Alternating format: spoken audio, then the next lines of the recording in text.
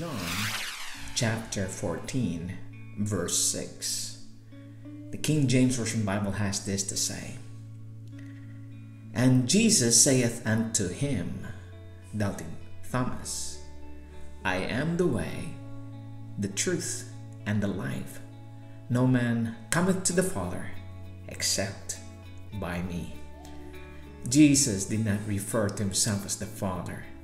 Jesus was literally pointing the disciples to the real Father, his true Father and true God. You see, friends, the Christian world would like you to think that Jesus is God-man. Partly true, partly false. Jesus is exactly who he claims to be, the literal Son of God. Why would he say those things? I am the way, the truth, and the life, when he is already referring to himself.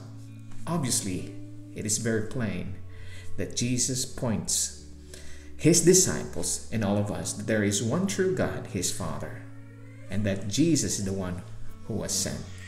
How simple and plain the Word of God.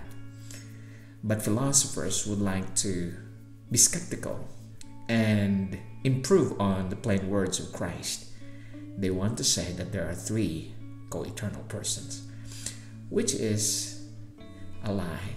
The Holy Spirit is Christ himself, his divine power, his character, mind, his character, holy life in us. And that comes from his Father. Friends, Jesus is the only way to the Father. The Father sent his only begotten divine Son.